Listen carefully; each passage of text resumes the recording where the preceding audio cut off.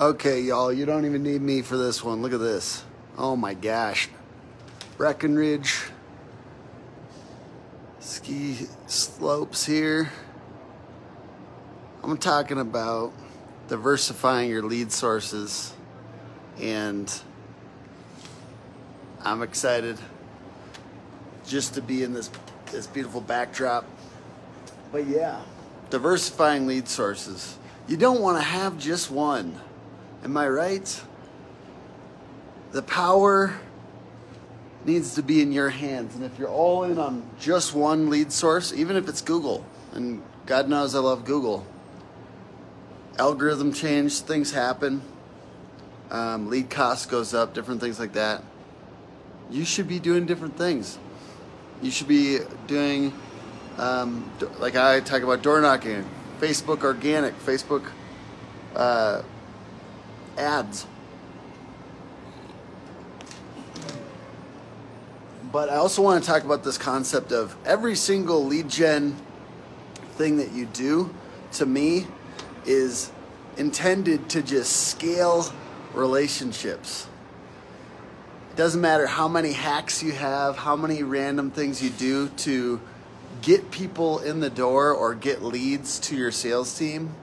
At the end of the day, what it is you're just creating relationships, and those relationships can blossom. And really, there's a chance many years into your business that you don't need to do some of the lead gen things that you have to do when you're in growth mode. I mean, I hope I get to continue to do them because they're fun. I like making leads happen. But we're just trying to get lots of relationships. So the best people, the people that get the best ROI from Google ads and SEO and stuff like that are the ones that think of it when they get a Google lead as a relationship that they're going to go and invest into and then get more relationships from. Being good to people, right? Being good to all the people. Even if you're using Angie or something like that, that people create relationships. I had a friend of mine, back in the day, I kind of like knew that a lot of roofers and contractors didn't like Angie, but he said with Nextdoor and Angie that he would essentially do something for someone and then on Angie or Nextdoor and then create a relationship, and then they would suggest him to his neighbors, and so he eventually would take that relationship off of those platforms, and he didn't need to do as much on there. Now, he was a single operator. He's kind of a handyman, but I mean, that's the deal. You're using all these lead gen sources to create relationships and scale those out. So it doesn't matter what it is, but gotta have more than one. Hey, this week, Facebook kind of cranked down my, I don't know if I posted something or I liked too many things or something. Facebook like decreased my reach. And I'm like, thank goodness that I'm not 100% dependent on Facebook. Yes, I get a lot of leads and stuff from Facebook, but I'm really glad that that's not my only thing. And I'm really glad that I have a lot of different lead gen sources. And I think you should too. But let's take a break in a regular scheduled programming just to look at this beautiful, beautiful backdrop. Oh yeah. Breckenridge, baby. It's just beautiful.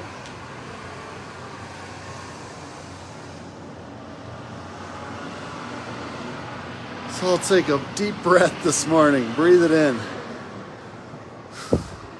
If you're in Colorado with me, you probably have to breathe in a little harder because the elevation here. But I have not been to Breckenridge or any of these like kind of beautiful ski towns, so I am impressed. It is fun. Yes, Vanessa, beautiful view, appreciate it. So I'll talk a little bit more about diversifying lead sources, and I also invite you to participate. Got some coffee this morning. Whatever you guys want to talk about, I'm open to it. That's why I do these lives. I know that I could get through the content really, really quick, but part of it is like I like being on these lives and just chatting with people afterwards sometimes too, because going live is kind of a different vibe. It's like, hey, we're hanging out a little bit. You can talk to me. John McGee, this is Colorado. Yes, sir. It's Breckenridge, whatever city's nearby that. I don't know. I just hop on the plane when they tell me to. You know what I mean? Mariah, thoughts on ChatGPT? This is a great topic. I think it's gonna be big. I think content through this I think it's going to get better and better. I think the AI content is going to get better and better, and I think people should be messing around with it. John McGee says, Copper Mountain, have fun, my guy. Absolutely. Thank you, sir. So I think you should mess around with ChatGPT and try stuff out. I think you should. I think there's a lot of good use cases for it. At present, I don't want to say that you should be using it for SEO because it's potentially not good, and we don't know yet. So I'm testing it. I've got a big test out on a website that's written almost completely on ChatGPT, and I'm seeing if it ranks. And if it does, I'm gonna figure out how to utilize that for our clients, and I'm gonna try. You know what I mean? Like if it's something that allows people to scale content quickly. That being said, I do not endorse it or suggest it for SEO at the moment. My one thing right now, I believe it will get better. It's all about the prompt design. ChatGPT, you have to give it good information to get good information back. Right now, I've tried to use it to help me like write a post on social or something like that, and I'm never excited about what it puts out. Like I don't really want to post it, and that kind of just is like an indicator to me that potentially it's not ready to be like persuasive or interesting enough. Like I think what it lacks in those situations is context of my audience and stuff like that. So maybe people will get better at training it and the prompts, and I will get better. But I don't waste a ton of time on it for real marketing at the moment, even though I know it's an indicator of what's to come, and it is kind of a bell ringer for, hey, if you're just pumping out average vanilla basic content, you need to level up. So if anything, it's competition for basic writers, and you need to involve emotion and humor and context and humanity in your writing. Otherwise, ChatGPT will take your job. That's for real. Eric Richardson says, any fresh pow pow, GoPro Live, some shredding.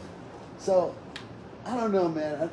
I kind of agree with them. My wife and Sydney, our lead salespeople, are in. They're in this little bungalow or whatever this is, and they said, I'm not allowed to get injured, and I don't really know what I'm doing on skiing and snowboarding, so I do kind of want to do that, but right now they've asked me not to because I've got to be at like a bunch of events and stuff.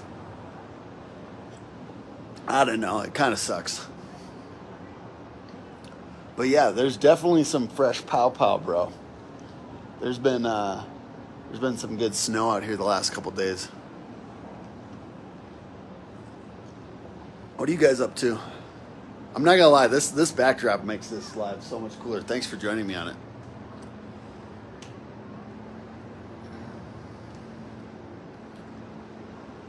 ChatGPT we talked about. Diversifying your lead sources we talked about. Matt says, grip it and rip it. You can speak from a body cast if need be. That and the new baby. And I know my wife is not going to let me get out of that no matter how injured I am, I'm pretty sure. The waking up and whatever else.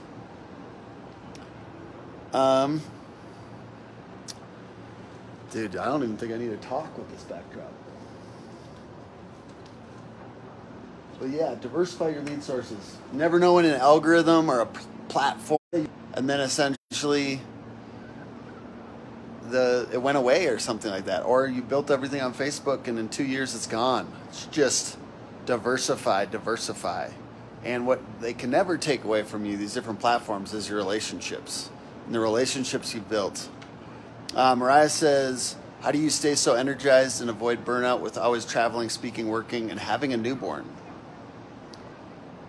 Yeah. How do I avoid burnout? I think part of it is I really have fun. I really like doing this stuff a lot of the time. You don't have to like it all the time. And then when I don't enjoy it, I just know that sometime soon I will.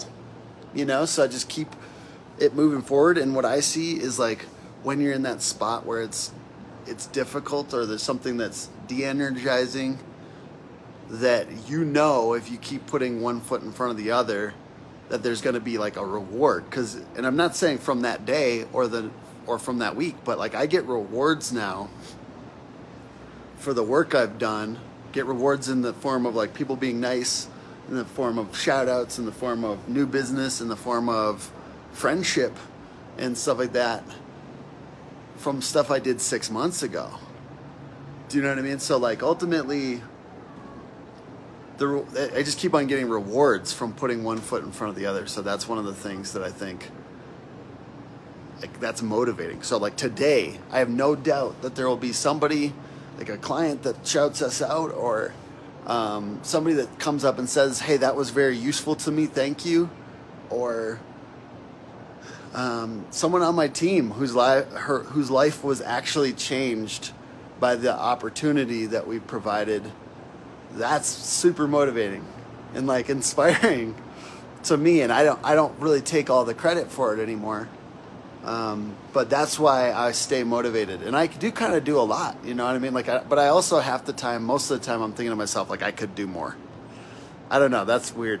But most of the time I feel like I could do more. So you're saying I'm doing a lot. I feel always like I could do more.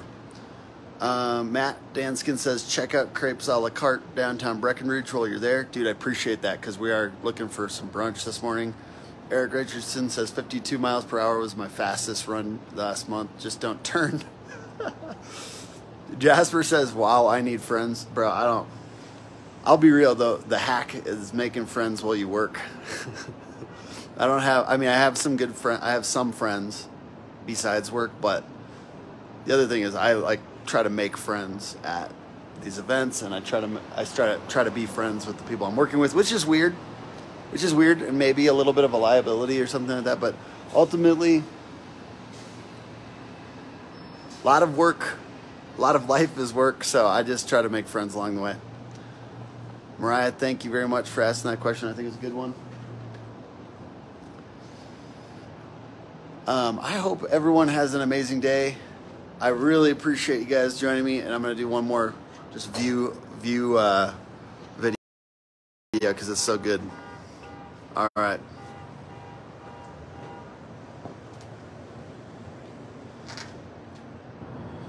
And I will see you guys later on the next What Else Wednesdays, where we do what else you should be doing besides SEO, PPC, and web design. That's what we do. But you got to diversify your lead sources and have a good one. Build out your relationships. Bye.